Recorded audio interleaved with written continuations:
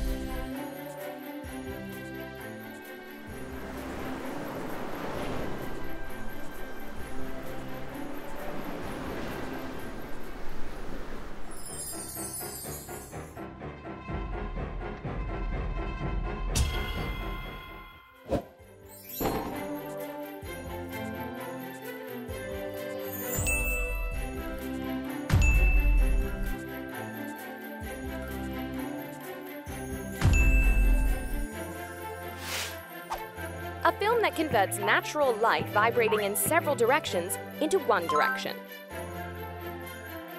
That is, it plays the role of a digital shutter that passes only specifically intended light rays among the lights from LCD monitor backlight with a polarizing film. Instead, the polarizing film, there is a PVA film that functions as a polarizer and TAC film that protects such a film. PVA film has polarization function, but its durability is very weak. So TAC film plays a very important role in protecting the front and back so that polarization can function well. So the high-intensity TAC film is a key material for a sturdy display. Hyosung Chemical developed and produced TAC film for the first time in Korea. Recently, Hyosung Chemical has successfully expanded its market share in China, the largest market for displays, and is expanding its business by developing new films.